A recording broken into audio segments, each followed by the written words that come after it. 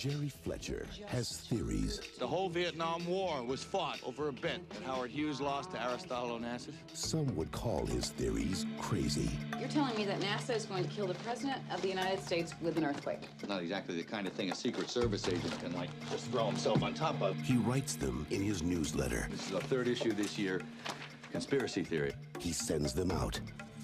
Look, I feel kind of naked back here. Could we get out of here? Please don't tell me you're naked back there. No, it's just a figure of speech. Could we go?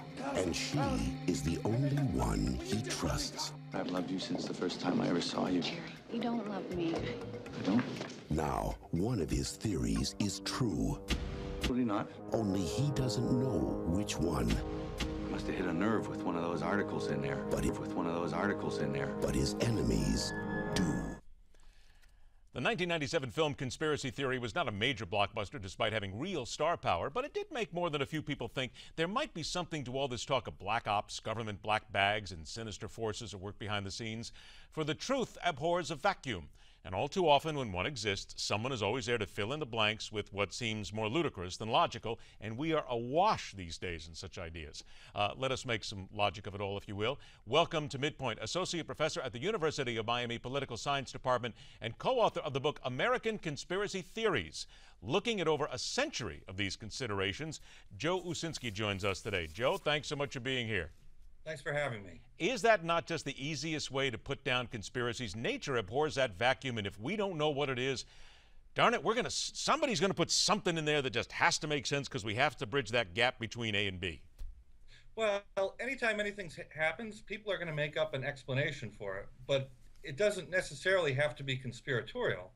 So if a building comes down, or if there's a shooting in the street, or if there's something funny that happens politically, some people will come up with an explanation for it, but other people will come up with an explanation that posits some secret dark group, smoking cigars in the back room and pulling strings.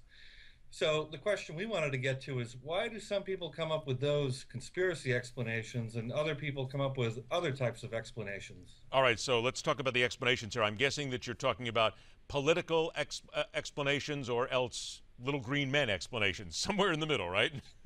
Sure. I mean, think about the Kennedy assassination. Some people believe that Oswald was the lone shooter. Other people believe that maybe Castro did it, maybe the Soviets did it, maybe President Johnson did it. So, but there's a difference between those two groups of people, those who believe the single gunman story and those who believe, some other variation of the story. So we want to know what it is that makes those conspiracy people tick. Why then, and again, here's part of the conspiracy people and why they tick, why do we hang on to conspiracy theories even when in front of us there's a tremendous amount of evidence that it's just not there? I mean, I'll even go to Roswell, for instance. There's never been any evidence whatsoever that we've been visited, although you'll find people today who will swear, stand on the stack of Bibles, and say the aliens were here. Makes no difference about the facts. Yeah, absolutely. And the same could be said of the Kennedy assassination. I mean, 50 years have still gone by. We still don't know who the real killer is if it isn't Oswald. Same thing with Roswell. Baked into conspiracy theories is this difficulty to show that they're not true. So if I say there's some secret group that's doing stuff and covering up their tracks, well, it makes perfect sense that confirming evidence wouldn't come to light over time. So for that reason, you can't disprove them. And that's one reason why they'll linger forever. Another reason is that it's just very difficult to dissuade people from their most cherished beliefs. If you're convinced that the CIA killed Kennedy or that Bush was behind 9/11, there's really nothing anyone could do to change your mind. You have to want to do that yourself. And there's no real evidence that's ever going to make you give up that conspiracy theory. I think part of it is, you mentioned 9/11, of course. There's a number of documentary films out there that claim to have the inside word on 9/11, and every single one of the theories have been consistently disproven over and over again. So why is it that we just have this, what seems to be a disparate number of conspiracy theorists here in America than over any place else? Well, polls today even show that it's about 25% of the population believes in some form of 9/11 truth theory. And about 60 to 80% believe in some sort of form of Kennedy assassination theory. So these theories are held by wide groups of people. And like I said, it's tough to make people change their minds about something. If they're convinced, there's not a lot you're going to be able to do. But that goes the same for other opinions as well. If you're a Republican, someone's not going to come up to you and convince you to become a Democrat today, and vice versa. So conspiracy theories are like other types of political opinions. They're how we understand our political world and our relations with power.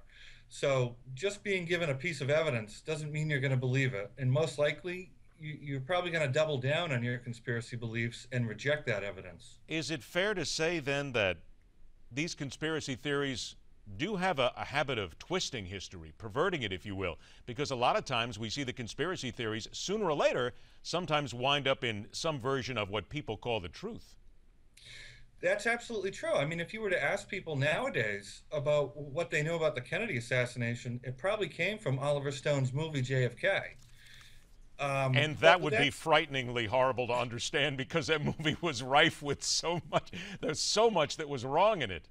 Absolutely. Most of that movie was made up, but it seems to a lot of people who watch it nowadays that it's real history, and it isn't. But even though a lot of people believe in conspiracy theories, there are good reasons that people should believe in conspiracy theories sometimes. Conspiracy theories can be good. It's good to have a healthy skepticism of our government. We want to keep them on their toes. It's good to be skeptical of powerful corporations and international groups like the UN. So conspiracy theories are one way that we do that. It's one way to be skeptical and to be that counterweight to very powerful groups. About 20 seconds left. Is it fair to say that most conspiracy theories do revolve around politics and political power? Absolutely. They are one way that people try to understand what people who have power are doing with that power when we're not looking. By the way, Joe, I have to ask, is there any one conspiracy theory you believe in? Oh, I believe in a whole bunch of them, but I don't think I'm unlike other people. I believe in some, and I don't believe in others. So. Will we find out about which ones you believe in the book, or is that going to be kept a closely guarded secret that we have to worry about the conspiracy? Well, the conspiracy is that you have to buy the book. Ah, okay. See, we always knew there had to be a payoff somewhere down at the end. By the way, the book is called American Conspiracy Theories. It is coming out on September the 4th. I got a feeling a lot of people are going to want to read this book just to see if they fit in somewhere. Joe, pleasure to have you on the show. Thanks so much. Good luck with the book. Thank you for having me. My pleasure. All right, no conspiracy theory here. Next hour on Midpoint, the charge that certain wealthy people have conspired to own every vote and change the course of America. Next up, what may rank as a true turning point in the gun debate. That's on News Call here on Midpoint.